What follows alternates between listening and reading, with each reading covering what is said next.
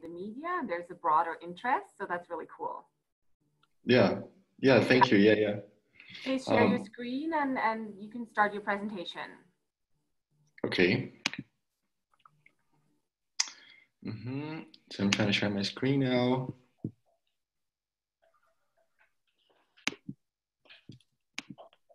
Right. Can you see a PDF file? Yeah. Okay. Yes, so yeah, we can. We'll and enter we can full see your screen. Well. Awesome. Okay. So I'm Davi, everyone. Again, thank you again for Christina and Ben Jones for having invited me to come here to be able to share this our results. So as I said, I'm a PhD student in Hamburg, and the overarching goal of my PhD is to develop a empirical model for coastal erosion and to have it implemented in the Max Planck Institute Earth System model, so that we can better assess the interplay between Arctic coastal erosion and the Earth's climate. And yeah, and my project is funded by Nuñez. Yeah, so this is a EU Horizon 2020 program funded project. It was funded for 5 years, if I'm not so wrong. And it's very broad in terms of disciplines. So there are, I think, 9 or 10 work packages, and they cover physical disciplines. So there's a lot of field work going on there. There's also social sciences. People go to the Arctic and they interview, they talk to coastal communities, and there's also a modeling working package, which is the one I participate. So I don't go to the field, actually. I mean, I had a chance to go last year, but I mean, I'm not really a field scientist. I'm more on the modeling side. So it's a very broad project. You can Google more. I mean, the site is Nuñez, as it's spelled here, .org. So it's a nice website. There's a lot of information there. Yeah, so if I just start, oh, I need to, okay, I need to find out how to change the slides, sorry.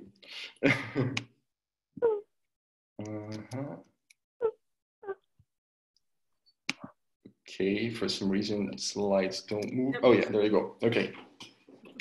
Okay, so a short introduction on what Arctic coastal erosion is. Maybe it's a bit, okay, just very short. So there's this nice picture from Michael Fritz, where he depicts the nice processes that are associated with coastal erosion. So here you have the polygonal tundra, you have permafrost thawing that's increasing temperatures, you have sea ice free conditions that allow waves to reach the shore, and then you have here coastal erosion taking place. Yeah, and this eroded material, it's very rich in organic carbon, right? So it's estimated that about 14 teragrams of organic carbon are released every year due to coastal erosion. Maybe you know better, but maybe, so this is in the same order of magnitude from, as if you compare it to riverine discharge. So it's substantial, and this organic matter can take different degradation pathways, right? So it can be transported to other regions in the ocean, it can be buried in the nearshore sediment, it can boost primary production, or it can end up in the atmosphere as CO2.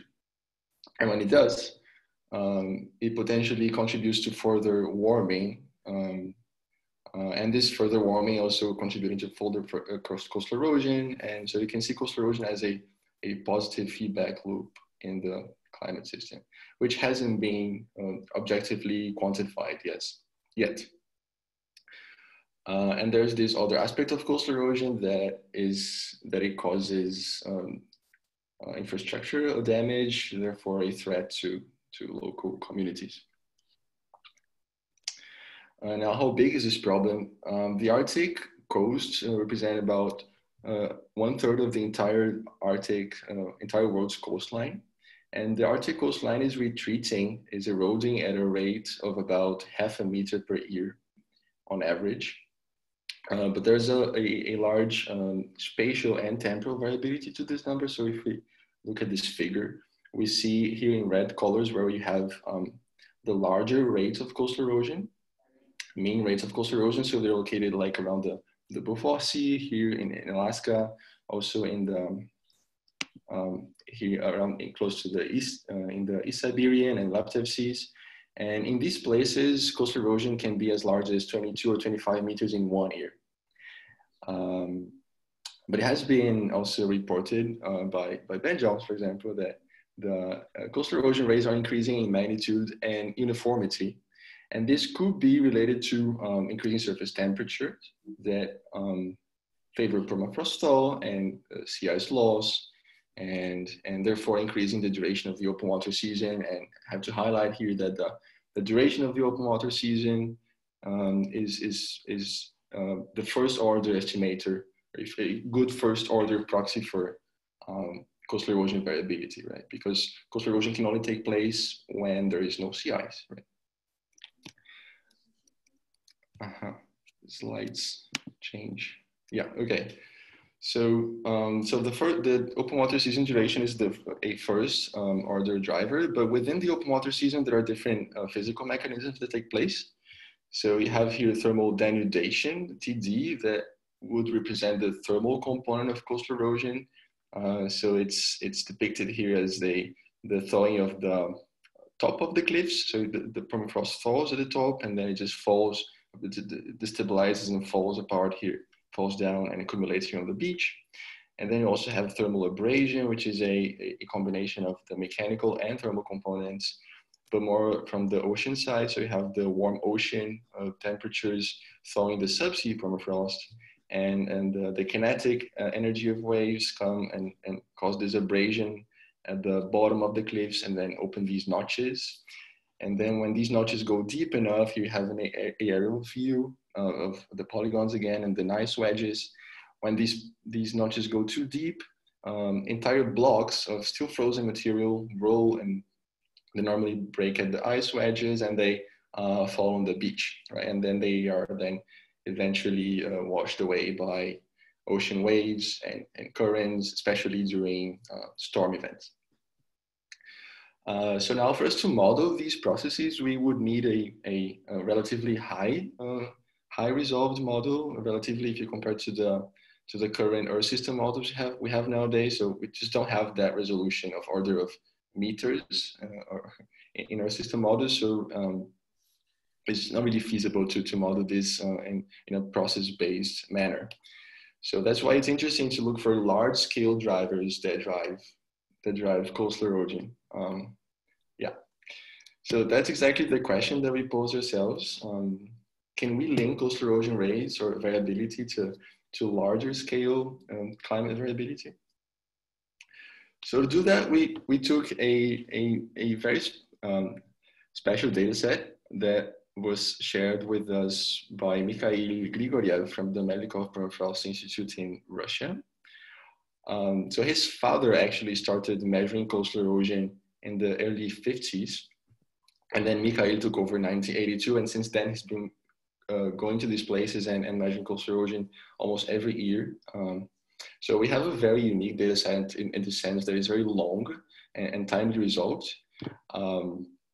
His measuring technique or equipment is not very fancy. So you can see here is like a fixed point in the ground. And then he would go there every year to measure the distance between this fixed point and the shoreline. And yeah, so the difference between two yearly measurements will give you the coastal erosion rate of that year. Yeah, so these places that we're taking the data from, they are Bykovsky Peninsula and Mostak Island. They're located just next to the Lena River Delta here in the Laptev Sea. And this is a region where you would normally have full sea ice concentration during winter. So here I show you the climatology of winter sea ice concentration in the Laptev Sea and the surface wind. So when I say winter here, I'm referring to February, March, and April. So I would say FMA from now on. Yeah, so full sea ice concentration in winter, but there is some variability to it. Here in the red contours, I'm showing you the standard deviation of this mean. So you can see that the winter sea ice concentration variability is located more here along the coast in the Laptev Sea, also close to the Lena Delta here. So what we did next, we took these data and we did a simple statistical analysis. We did a principal component analysis to separate the main modes of variability of the coastal erosion data.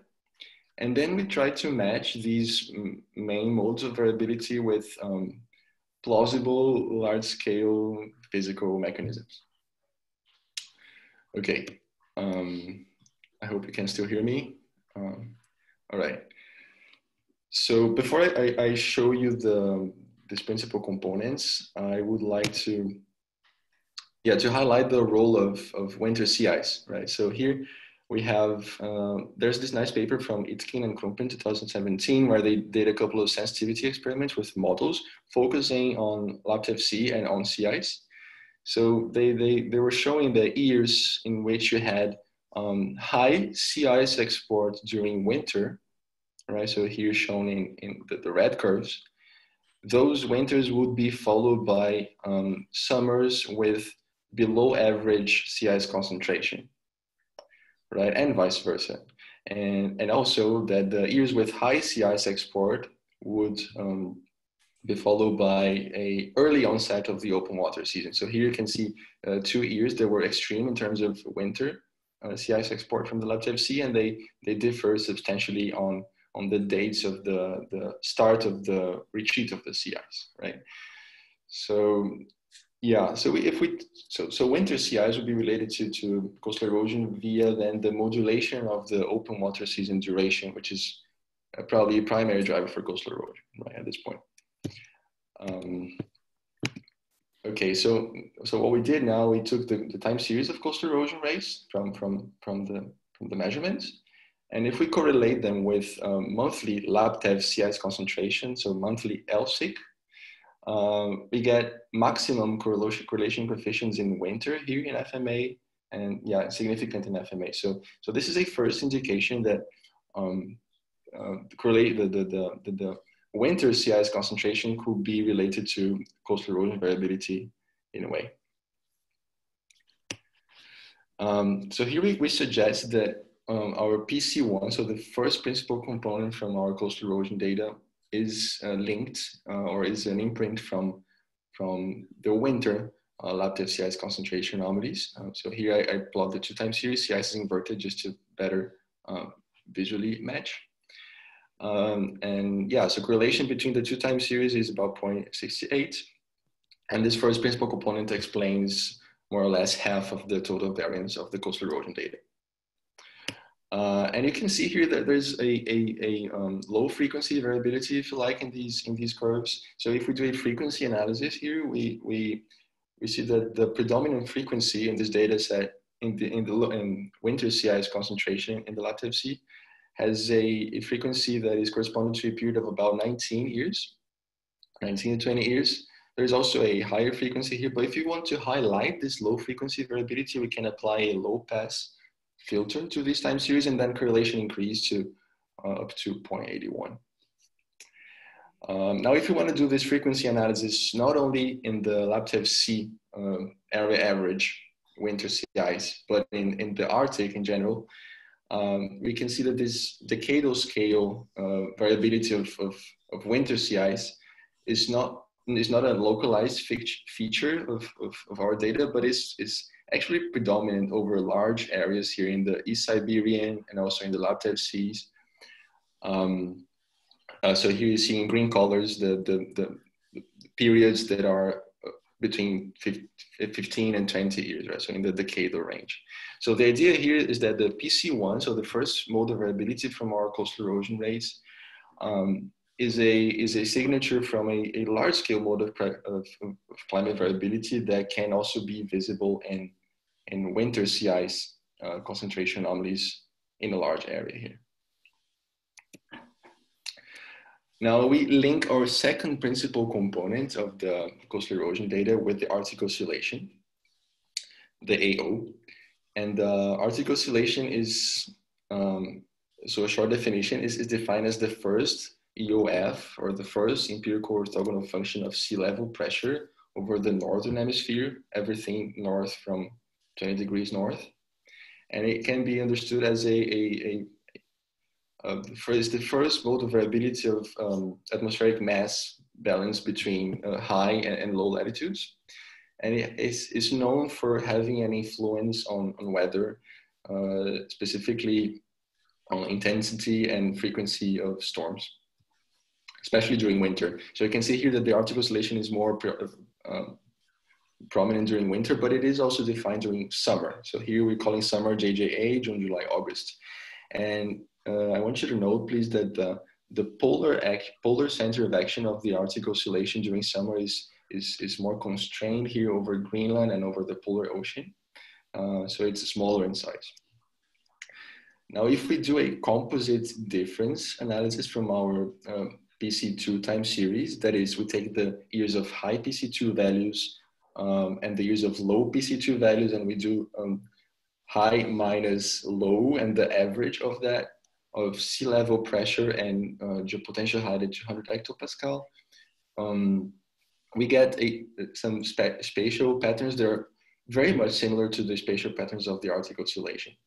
And you can just note also that the spatial pattern that we get here in summer has a inverted sign, more or less, with the Arctic Oscillation pattern, right? So this is a suggestion, an indication that there has something between the PC2 and the Arctic Oscillation in these two seasons. So here I show you the time series of the Arctic Oscillation indices in winter and summer, and our PC2 time series in blue. Yeah, so correlations they quantitatively agree with the patterns that I showed you. They're not extremely high, no, right? But we're comparing here the second component of our coastal erosion data with the Arctic Oscillation that is defined literally at a planetary scale, right? So there has to be a chain of mechanisms in between, if anything, to explain this linkage. And yeah, and the scales are just very different. So yeah, I was not so sad that correlations were not so high. Yeah, that was my point. So we're saying here that PC2 is related to the winter Arctic Oscillation in its positive phase, and with the summer Arctic Oscillation in its negative phase, right? Correlation with the summer AO is negative. Okay, so now what's the mechanism behind that I want to suggest a mechanism to back up this link. So the Arctic Oscillation during winter is already known for driving sea ice variability. So the winter AO has this characteristic cyclonic gyre here. Sorry, and it drives, it pushes, advects sea ice out of the Laptev Sea here and through the Fram Strait. This was shown early by Rigord in 2002, and this advection or pushing of sea ice out of the Laptev Sea during winter by the Arctic Oscillation would open polynyas and floodlids in the Laptev Sea, also, and therefore enhance the heat fluxes from ocean to atmosphere, and also contribute to the formation of new, thin, fragile sea ice that would melt easier and also anticipate the onset of the open water season. So if we just repeat this analysis now, if we regress, we can do regress the Arctic Oscillation, the winter Arctic Oscillation index on sea ice, concentration anomalies, and surface wind. We get this same characteristic pattern. We get this surface winds blowing from the south, leading to this this area of negative sea ice concentration anomalies, mainly along the coast, which is what Rigord had already shown before. And if we do this composite difference analysis again, so we take our PC2 strong minus weak years, and we do the same anomalies, we get a pattern that is qualitatively similar again. So we get the surface winds blowing from the south mainly, and the negative sea ice concentration anomalies spread mainly along the coast here in the Laptev Sea. And it's also interesting to know that the Arctic Oscillation, also it's not an oscillation in that it's not something that repeats itself with a fixed period of time, but you can analyze the most predominant frequencies of these time series. And when you do that, you get frequencies that are corresponding to periods that are no longer than 4 or maybe 6 years, right? The most significant period here has about 4 years. So it has a higher frequency variability in comparison to the first PC that we saw that had this decadal scale frequency, this decadal scale variability, right? So the mechanism behind the winter AO would also be related to the variability of the AO driving variability of winter CIs, therefore the duration of the open water season, but with a higher frequency with respect to the first PC. Now during summer, the mechanism is different. So Ding and co-authors in 2017, they showed that this anticyclonic atmospheric circulation here that is centered over Greenland and also the polar, the Arctic Ocean, which are the very features of the polar center of action of the summer AO that I showed you before. So this anomalous circulation is linked to decrease in sea ice concentration or sea ice cover in the Arctic in general. And the mechanism behind that would be that this anticyclonic gyre. So here I'm showing you now, if you see my pointer, this is a vertical section of zonal means. So, so this anticyclonic gyre would be responsible for, so coupled to a adiabatic descent, and this air mass descending, and this descent is shown here in the red contours. And this descent would cause a surface warming, shown here in the yellow colors here at the surface. And in black, you see geopotential height contours also increasing with latitude. And this surface warming would then lead to the decrease of sea ice cover. This is what they focus on in their paper. But could also, this surface warming could also lead to potentially increased permafrost thaw, for example. So that's the link.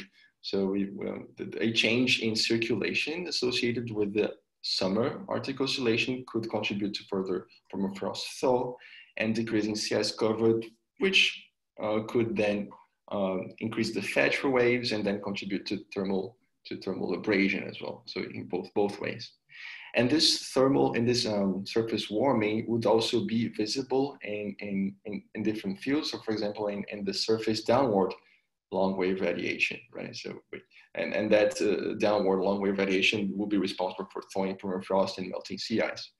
And if you do a regression, if you regress the AO in the summer AO index onto this field, you get the pattern that we would expect. So a significant increase in downward long wave radiation.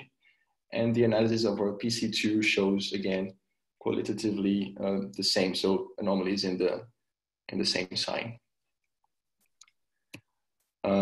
So now if we take these three mechanisms, so the winter Laptev sea ice concentration anomalies, the winter Arctic oscillation index and the summer Arctic oscillation index, and combine these time series in multiple linear regression models to explain the variability of the time series of coastal erosion rates, we explain something between 20 and 53% of the time variance.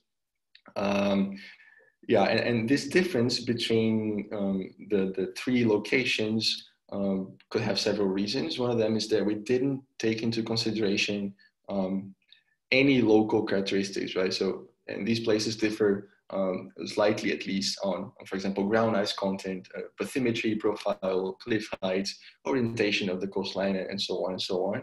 And here we're not going there. So we're just really looking at the large scale climate variability and how can they explain the time variability of our coastal erosion rates. So we cannot explain coastal erosion values at specific years.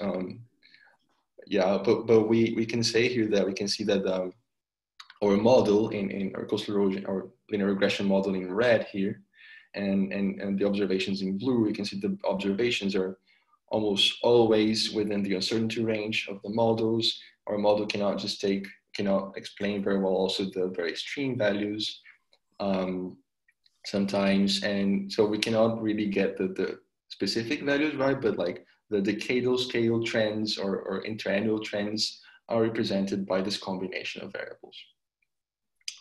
Yeah, so to summarize, hopefully I could show you that we can link Arctic coastal erosion to large-scale climate variability. And that is especially interesting for us because, yeah, so our system models can better represent this scale of variability rather than very small features that, yeah, for example, coastal erosion.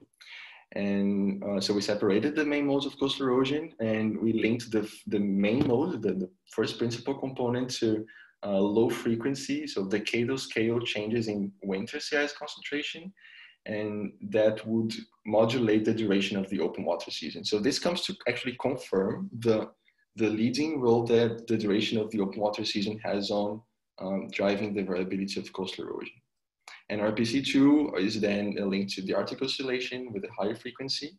And during winter, it will have a similar mechanism than if you compare it to PC1, so also driving variability of winter sea ice, therefore duration of the open water season. And during summer, the mechanism is via atmospheric circulation changes that lead to surface warming, therefore permafrost thaw, and sea ice melting, therefore contributing to coastal erosion via thermal abrasion and denudation. Now, if I show you just one more slide on what I'm working on now.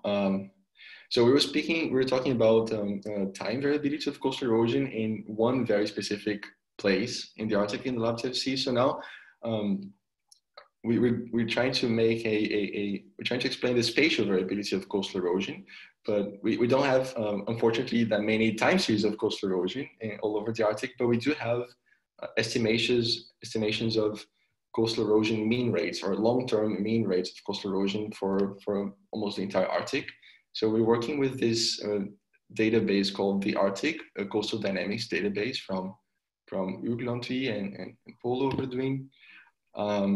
Yeah, so we have here at the coastal segment level, we have more than 1,300 coastal segments, and they have information such as ground ice content, carbon content, the estimation of the long-term coastal erosion rate, and they have data quality flags. So you can cluster these segments in different ways. You can take different subsets of them, and we're comparing these segments with reanalysis products. So here I show you, for example, the ETA 20C and ETA 5 reanalysis, and again, I'm here just showing you here the outline of the Lena River Delta, and just to show you how the resolutions change. So we're trying kind of everything, different resolutions. We can take averages of different variables over different number of rows of grid cells close to the coastal segment. So we're testing wave height, surface winds, positive degree days.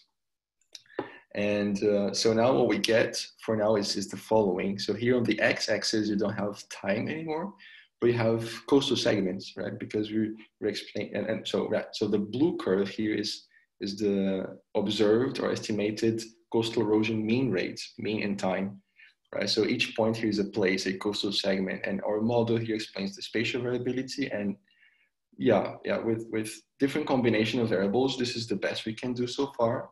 With a very small subset of coastal segments, we explain about 43, so a bit less than half of the spatial variance of coastal erosion mean rates.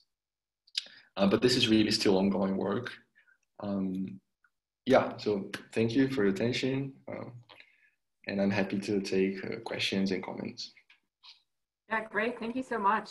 We do have time for questions.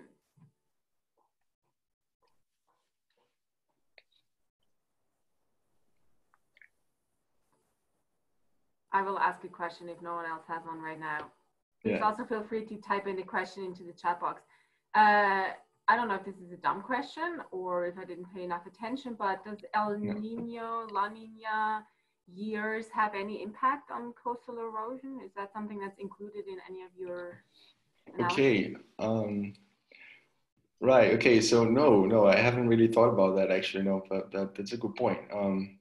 So when we were thinking large scale, we were thinking Arctic oscillation as very, very large already. But yeah, no, I haven't considered La Nina and El Nino. I don't know if it matters so much for that, but here in Arizona, and El Nino, right. La Nina year has a huge impact, so that's why it's on my mind. And I was just curious if that's something to consider. I mean, there are teleconnections, right? I mean, El Nino, La Nina has effects maybe everywhere on the globe in different ways, different variables. So yeah, I mean, I shouldn't rule out the effect of El Nino and La Nina, but I haven't looked at that. No, yeah. Okay. And that there's no dumb questions. No, yeah. Please. Well.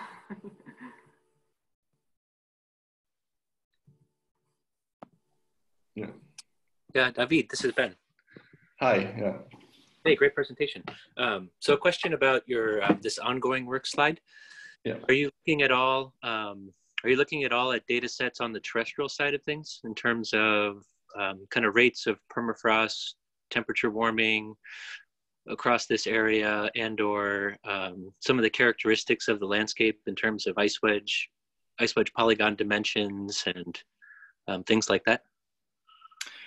So we're looking at the so since we're trying to make a like general model for the spatial variability of coastal erosion, we're limited on data that we have at this scale, right? And data that are kind of harmonized. So this data set was like the best thing we could use for this matter. So so we have some information in this database. We have cliff height.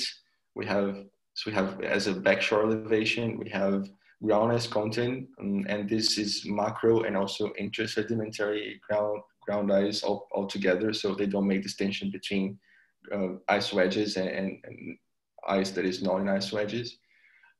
We have distances to isobaths, so also information on the bathymetry. Yeah, but I can tell you that this information did not help much improve the explanation of the spatial differences.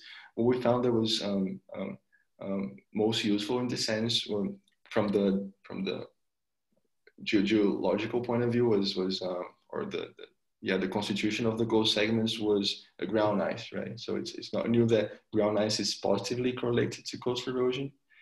But all the other characteristics that we had available didn't really seem to play a role yet. But yeah, maybe I should include more stuff there. Cool, thanks.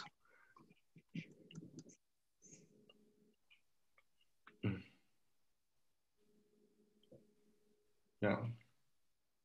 If you could wish for anything, what type of data would you want to improve the modeling? Yeah, I mean, time series would be great. Longer time series. Longer time series, yeah. Yeah, because are there for example, locations that you're missing? Locations where you're like, we just have nothing from here. Right. So this database, this ACD database, it's relatively old. So it was published in 2012. And so I'm working. But yes. Yeah. Well. Yeah. Okay. Publication. Space of time. I don't know. Yeah. But yeah. No. But I'm saying that because we're working a lot with people in AVI, also here in Germany, with Paul, and he's also working on updating me, on sending me data that was not yet out by the time of this publication. So, for example, they've done a lot of work on the Laptev Sea, for example. There's a couple of papers on these two specific places, like Mostak Island, Bukowski Peninsula. Also, his group is working on in Alaska and Canada. Yeah, so there are a couple of places that are not yet included here, but yeah, but the more data, the better, I guess. Yes.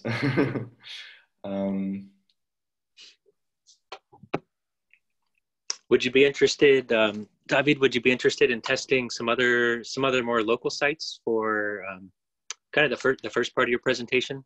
The premise of that, in terms of looking at the large scale climate drivers? Yes, definitely. Yes, it would be interesting to see if that still holds for somewhere very far, for example. Yeah, and we couldn't do that yet because we couldn't put our hands at a time series like that one, because I mean I thought they just didn't exist, to be honest. But yeah, but that would be great. Yes. Yeah, Mikhail's data set is definitely unique, but there's Jerry started collecting some data on Nelson Lagoon. Jerry, when did you start doing that, if you're still on? I think probably early 2000s, late 1990s. And then the first observations were way back by McCarthy USGS back in the late 1940s. Yeah. We restarted measuring with others in the late 90s or mid-early 90s when we started the ACD, the Artificial Dynamic Program, which David just showed the compilation of the data from. But in any event, the Barrow has one of the longest histories, as you know, Ben, of coastal erosion studies starting from the late 1940s. Mm-hmm. And since probably about the mid 2000s, Craig Tweedy and his group at Texas El Paso have taken up the monitoring for that site. So he could be a guy that you might want to try to reach out to for that data. Yeah.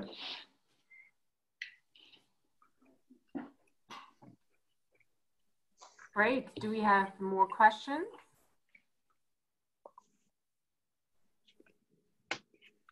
Meredith, do you want to add anything? Is there something we should mention or? Sure. I will just mention that the team, every year, there's a team leaders workshop that happens where we gather all the team leaders to discuss their plans for the next year. In this case, we're discussing plans for the next 6 months, and that will happen in July, and it'll be a virtual meeting. And so Christina, Miriam, and Ben, I'm sure if this team has suggestions on topics that they would like to see, I'm sure that the team leaders would welcome those suggestions and can incorporate them into the meetings coming up for the next, until the end of the year. Yeah, that's a good point. Thank you. Mm-hmm. And I will also say that this meeting was recorded. I'll post that, or that will be posted on the event page. And I guess just stay tuned for other updates from this team. Yeah, I guess there will be no meeting in July, but we plan on resuming in August. Is that right? Yeah, I think that's probably the case since the team leaders workshop will happen in July. Mm-hmm. Cool. It's 4 minutes to the end of the hour. It's lunchtime for me, so I'm hungry and don't mind leaving 4 minutes earlier. If there's anything else you want to say, please unmute yourself. Otherwise, we hope